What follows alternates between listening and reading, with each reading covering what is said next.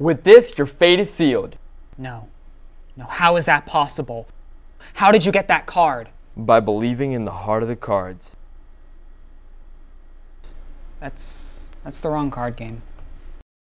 It's time for another Import Legacy. I'm Bilal. And I'm Malik. Wait, where's Emerald? Oh, I sentenced her to the Shadow Realm. Why? She lost a very important game of Magic the Gathering. It was on motorcycles. Makes sense. Anyways, since today's episode is about card games, we'll be covering every major card game from Magic the Gathering to Pokemon. So, let's begin.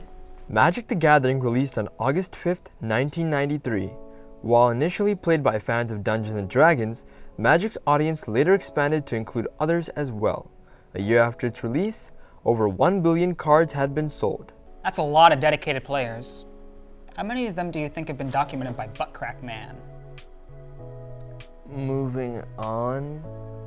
Based off of the recently released video game, the Pokemon card game was first published in 1996 and came to North America 3 years later. Since then, there have been numerous expansions based on all of the games that came out.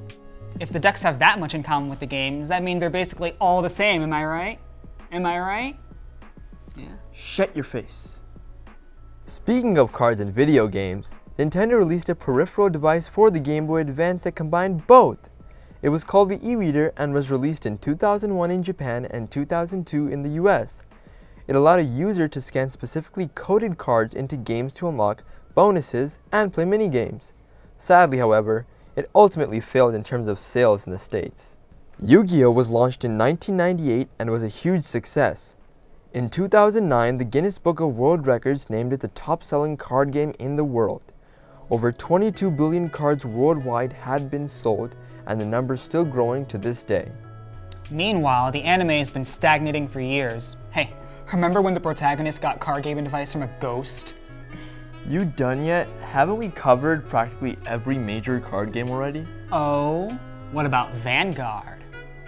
The Vanguard card game was released worldwide on May 2011, a few months after the anime came out in Japan. Since then, the series has blown up, getting a manga, video games, and even a radio show. My friend tried to get me into this a few years back and I already forgot the rules to this game. That's nice. I'll finish up so I can get rid of you. But we haven't even gotten into how card games affect Western culture. Though card games were always big in Japan, they've also had a huge influence in America. There have been card games based off of numerous Western icons and shows, such as Harry Potter and Game of Thrones. Seems like we can make a card game out of anything. Do you think we can make a card game based off of Etrian Odyssey? Greatest idea ever, am I right? Oh, shut up. You've been getting on my nerves the entire episode, and your Etrian Odyssey garbage isn't making it any better. Oh yeah? What are you gonna do about it? I'll summon the 3 Egyptian god cards. But I thought we were playing Pokemon. Those are Pokemon cards, no!